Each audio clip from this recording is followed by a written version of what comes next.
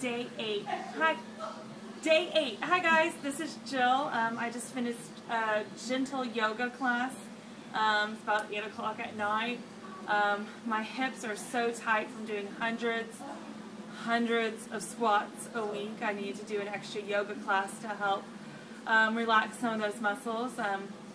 Today was an interesting day. I had the day off, so I was doing a whole bunch of errands, but I was sitting at home about 4:30 watching the news, and I had the worst cravings.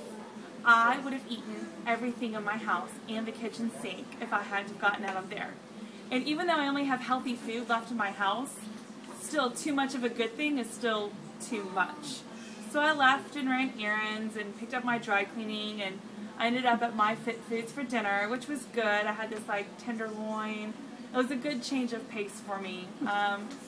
So I think it's pretty good so far, except for I live here at Transform U right now.